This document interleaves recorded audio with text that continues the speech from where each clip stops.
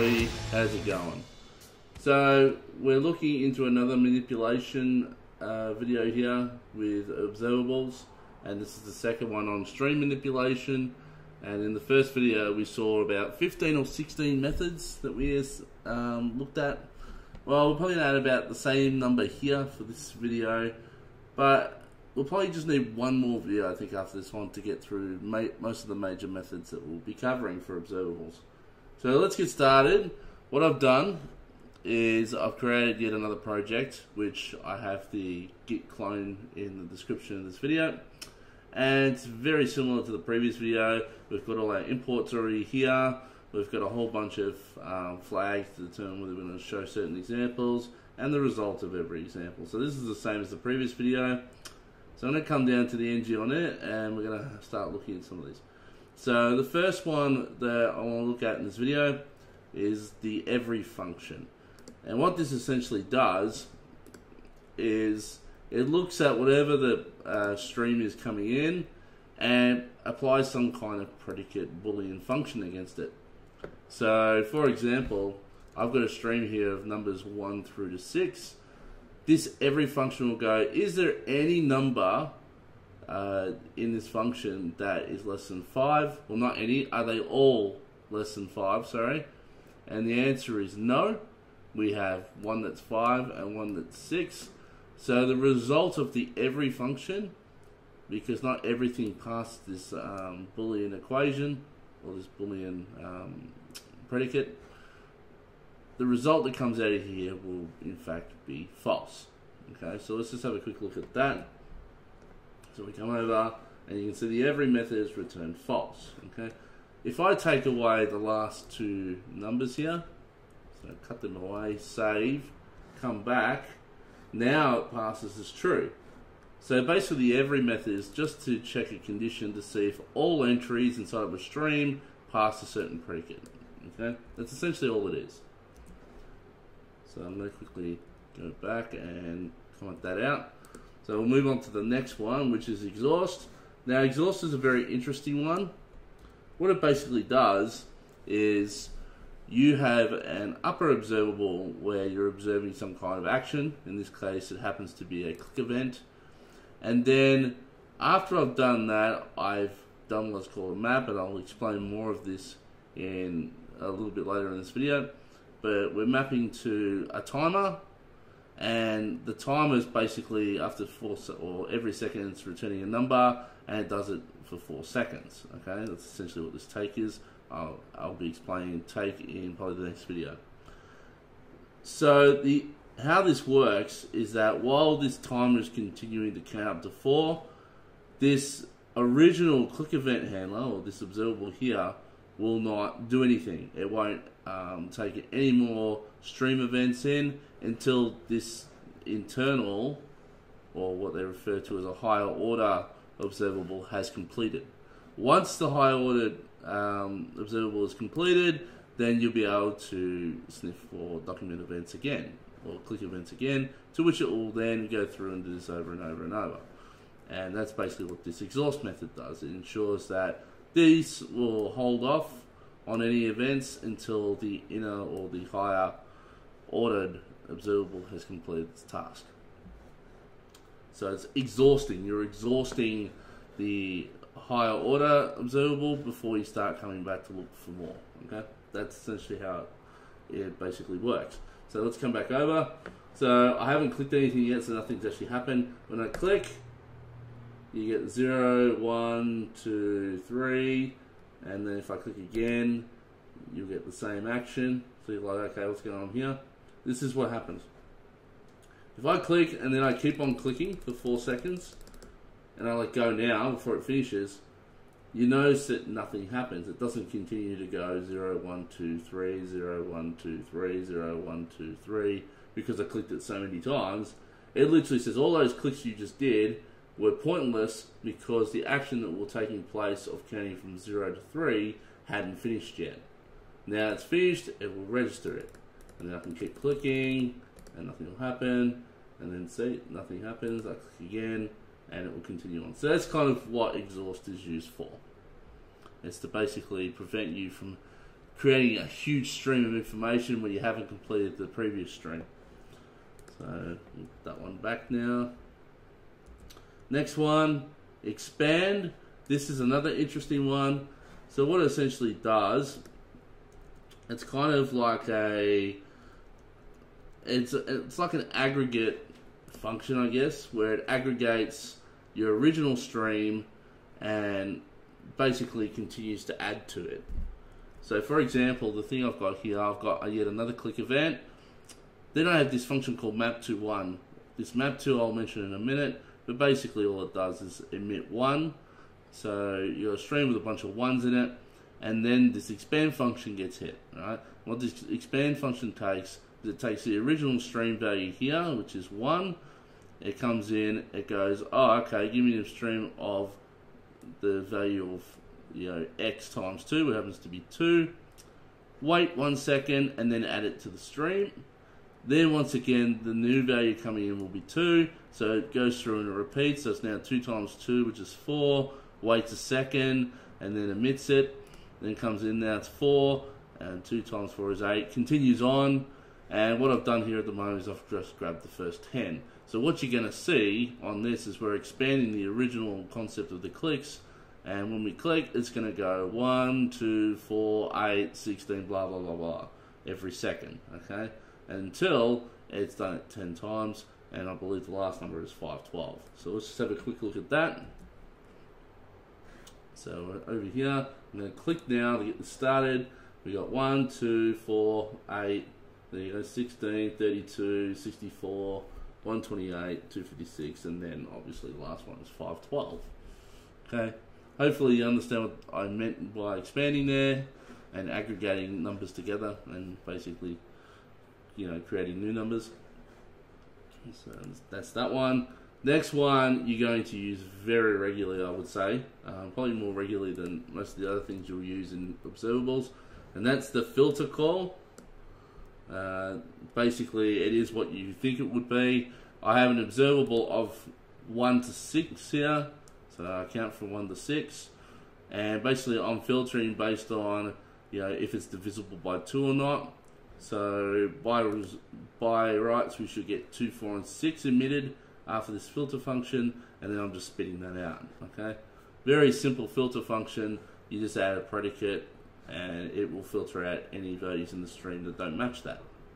So we get over here, and as you can see, 2, 4, 6. Now, if people don't know this yet, and I haven't actually gotten to this point, in the original Angular JS, we used to have the concept of a filter method. It wasn't called a pipe. It was called something else. I can't remember what it's called. Filter function or something like that. But it used the pipe construct. Now, we haven't looked at pipes yet, but in Angular 2, they've taken out the ability to filter using pipes. So the other way you can do it is to create an observable and filter it before you return it back to the component. That's how they're kind of recommending it if you don't filter on the server, which it's always recommended to filter your information on the server if you can. So let's show filter. Next one is show find. So this one is very interesting. What it does is it will find the first value it can find, starting from the start of the stream, to see what would match the predicate that you've got in here. For me, I'm finding the first number in this set where it's divisible evenly by 2, so the value should be returned here is 2. Okay, so let's check that, and you can see the value is 2. So it actually returns the stream value. It doesn't return an index or anything like that. So that's fine. The next one does return an index because it's telling you what index number 2 is at. You know, so you may want to know what the index is of based on some predicate information. So this one should give us a 1 because it's in position number 1. Remember, this is like an array, so that's position 0. This is position 1. So as a result, it returns 1. Cool. That's that one. Save. The first function. Now, the first function is quite interesting as well. the easiest way of writing it is it looks for the first one in the list in the stream. If you don't specify any arguments, it'll just grab the first one inside of the observable, which in this case will be 1. So, and you can see the first method, no predicate, the number is 1. For the next one, this is also using the first method, however, I've specified a predicate again. So it's now looking for the first one in the stream, which is easily divisible by 2, which should be also 2 in this case. And you can see it is 2. Okay.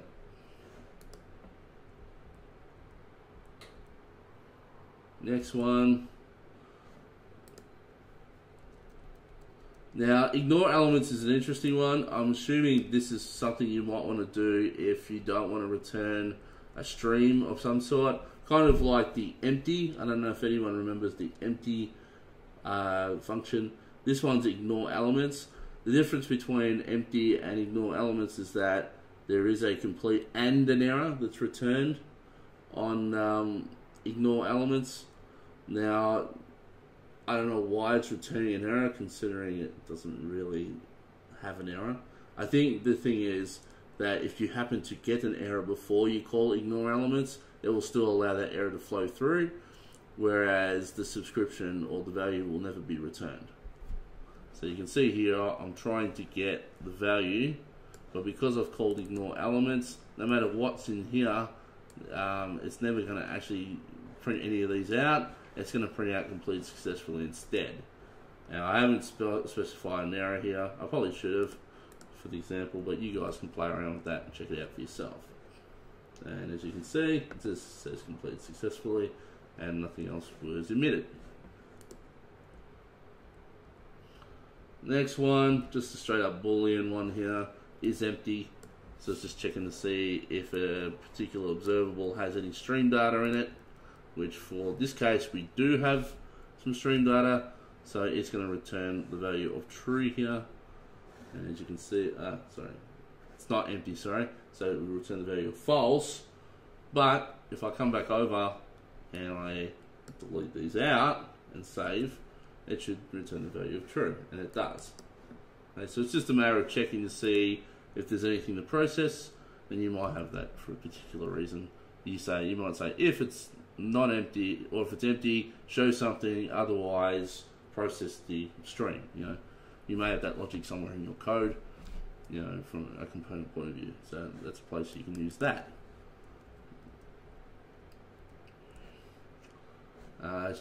So there's the last function, which is basically the same as the first function that we saw above.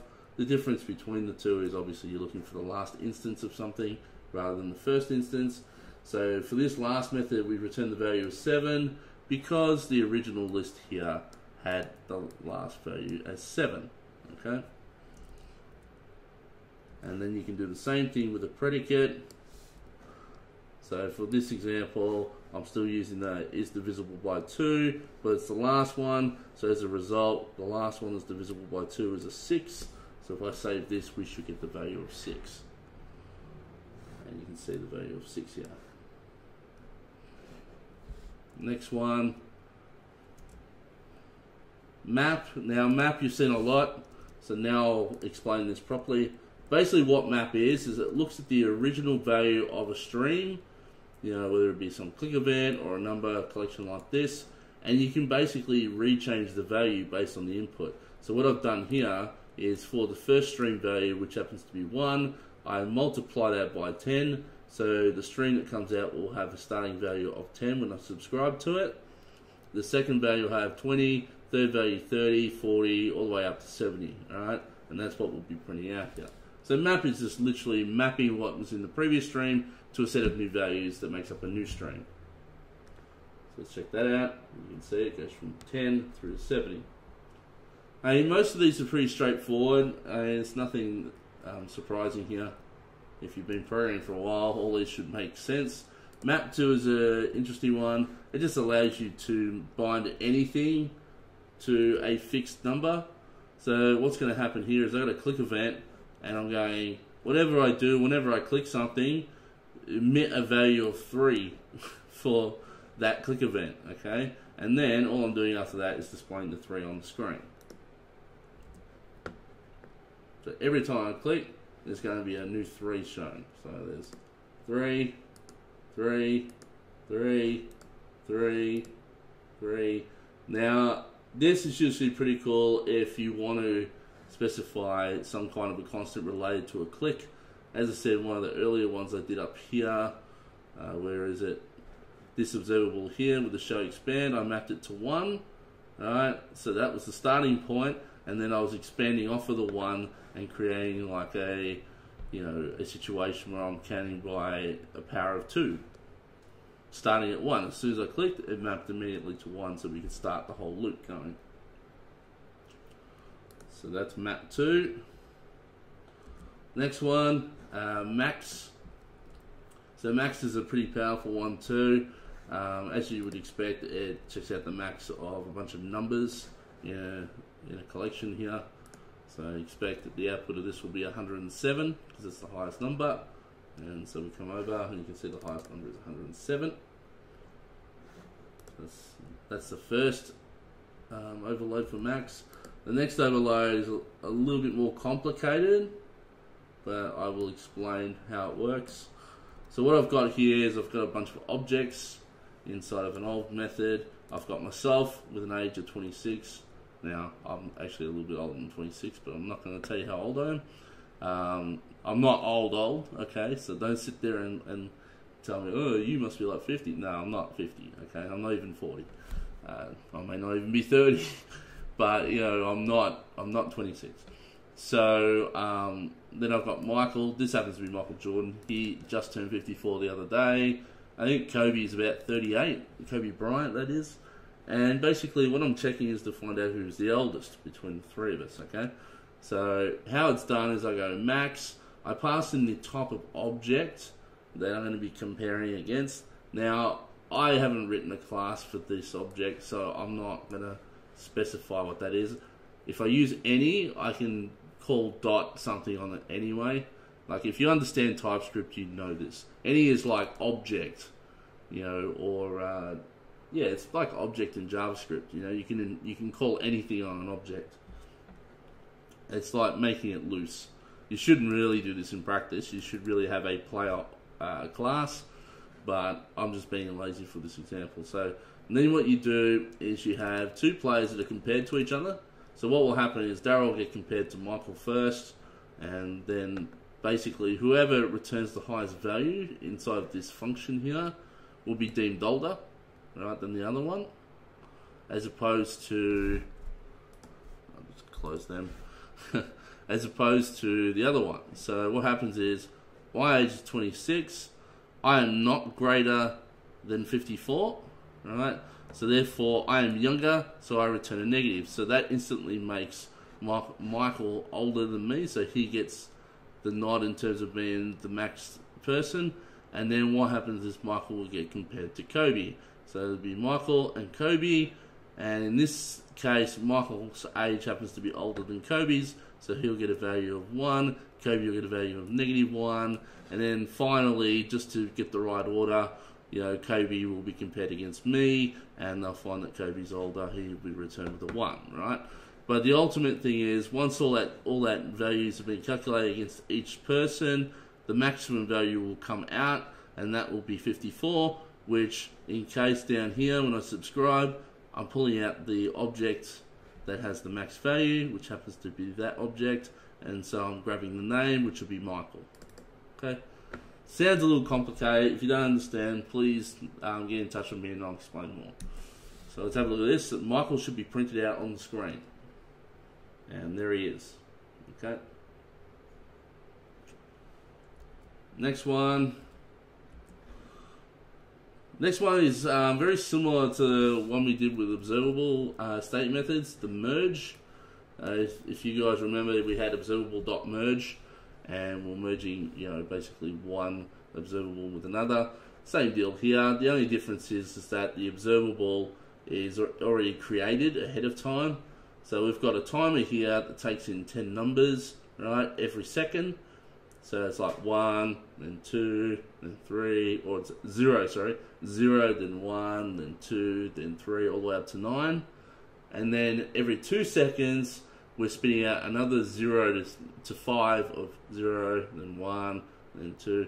So what's going to end up happening when we merge the two together is we'll get 0, then we'll get 1 and 0, and then we'll get 2, and then we'll get 3 and 1, and then 4, and so on and so forth. You'll see how it comes out because we merged the results together and put it into the one stream.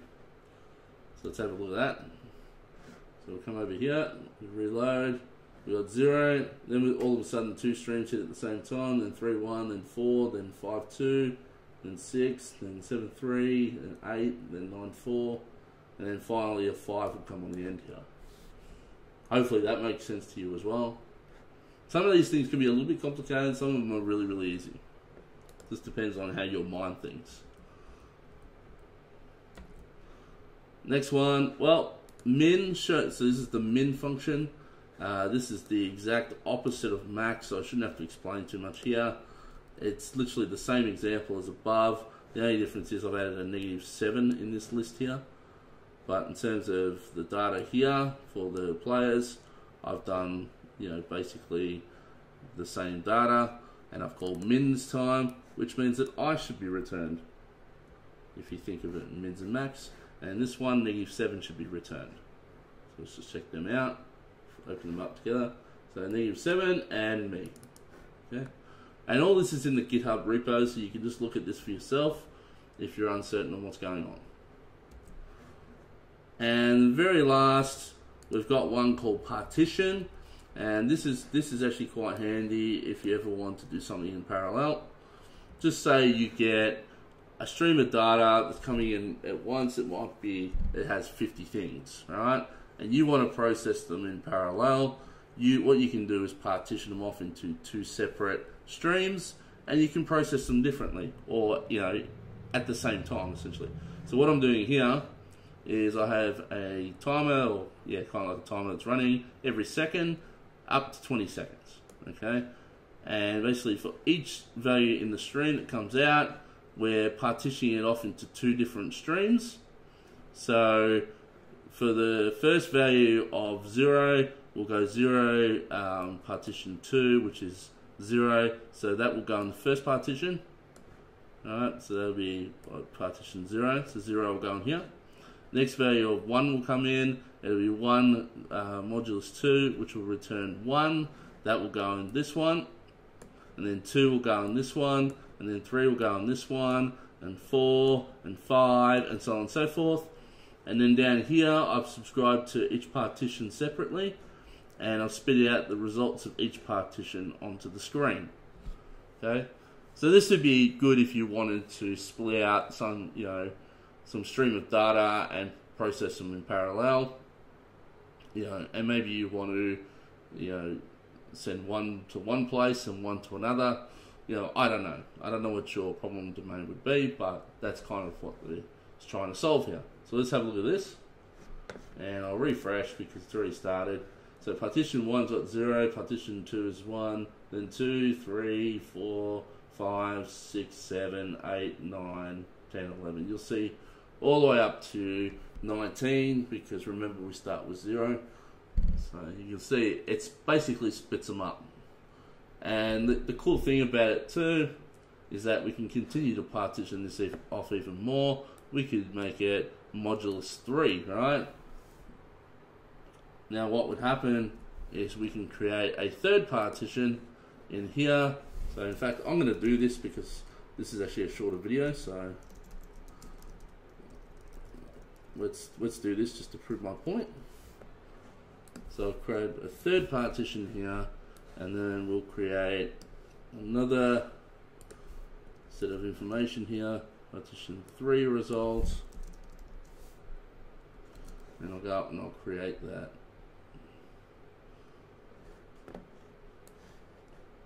Partition 3, like so. And we'll come in down into the bottom of this file. add another paragraph, and we'll say 3, partition 3 result, and partition 3 result. So now we should see them go across 3 different partitions rather than just 2. So now it'll go 0 and 1, 1 in the next, 2 in the next one, then back up to 3 in the next, then 4, then 5, and so on and so forth. So let's have a look at that. So refresh. So we get 0, 1, oh, what happened there? 1, 2. Okay, 1 sec. That's not quite working the way I expected, and I think I know why. Because, no, wait a second. That should have been fine.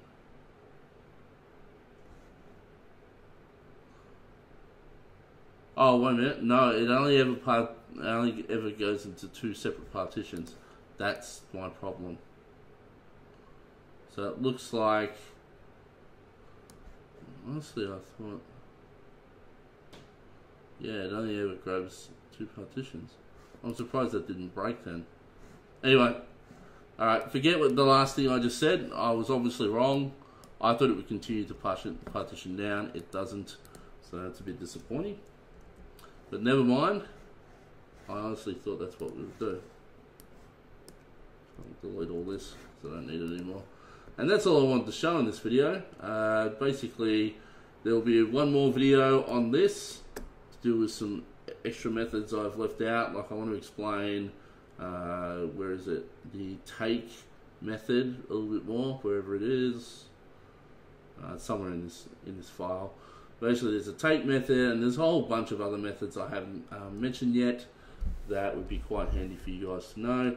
But I'll leave that for the next video. So until then, guys, I'll catch you later. Bye for now.